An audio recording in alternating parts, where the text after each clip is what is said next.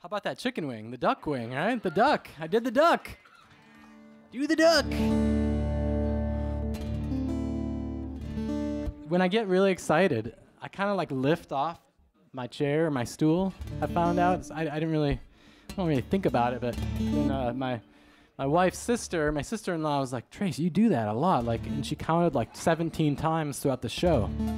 So, and this is like extra low. I'm gonna try to beat that big time tonight. Try to get into the 30s or 40s. I might just stand on it, just kind of do this. That might be good. If I'm not looping, maybe I'll try that. Speaking of looping, though, I can't really see out there, but I'm assuming there are a lot of children here tonight. Couple, maybe.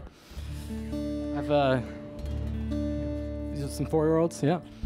Yeah, there they are. There's the kiddos. Hey, kids. Nice. So I've been told that if you start working children's music into your concerts, it's a good marketing strategy because you get them hooked on your music at a young age, and then when they get older, they'll, when they collect their allowance money, they'll buy your CDs. Because kids love CDs these days. Well, they're going to be vintage soon, and then they collect them.